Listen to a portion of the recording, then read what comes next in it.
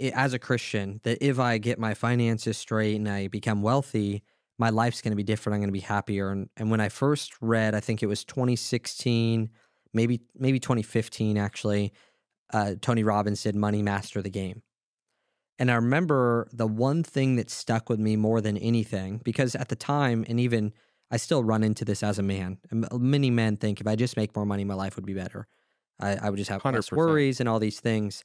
And also that you catch yourself with it when you have something nice. You're like, oh, like if I had this nice car, I'd be so happy. And I'm like, dude, when things are bad, you're just as mad in the nice car as it is the bad. Now there's like levels, right? People say that your happiness can go up with like 70, 80K. Well, let's call it 100K now with inflation. 100K a year, your happiness really changed from 20 to 100.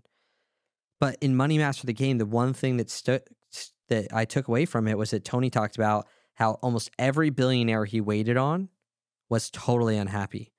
And that was like the one thing, that's the thing that hit me the most. And I was just sitting there like, because most people would say, God test me in that. You know, people win the lottery and they hate it and they wish they never won it. I'm like, BS. Like, come on, give me a shot, God. Like, I'll be the one who enjoys it.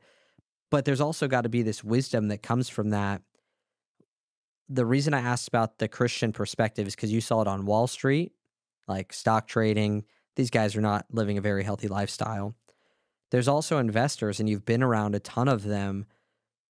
What's been like the negative downside, or that, like, has it been that way where no matter how much more money someone makes, not saying they shouldn't, we're literally here telling people they should invest in their family's future, but is it going to create the happiness that they want? Or is it true that it, like, you truly have to have that happiness inside of Christ, and then the investments will add to that? I don't know if I'm saying it correctly, but it's kind of annoying because people are like, well, then why would I go and build this investment portfolio if it's not going to make me happy anyway? Yeah, I mean, I think happiness is completely separate from all that. I mean, I think being a Christian, there's this comfort, this peace of mind, like I'm saved no matter what. But I also want to make sure that I'm honoring, you know, I'm living a life that is honoring to God. Totally. But in the backdrop, like I'm also not afraid to die. Yep. And so there's this peace that comes with that. But on the happiness side, there are certainly a lot of ways to be happy. The problem, and by the way, we could even dissect like the word happiness versus the word joy, Yeah. right? And you know, any of these derivatives. And have you seen, are all investors, like, have you seen investors that are unhappy even though they're... Oh, most certainly. I mean, I know a ton of people that are, you know, if I said, hey, what's your ideal amount of wealth, like where you would be happy, I could tell you, I mean, hundreds, if not thousands of those people that I know, and most of them are not happy.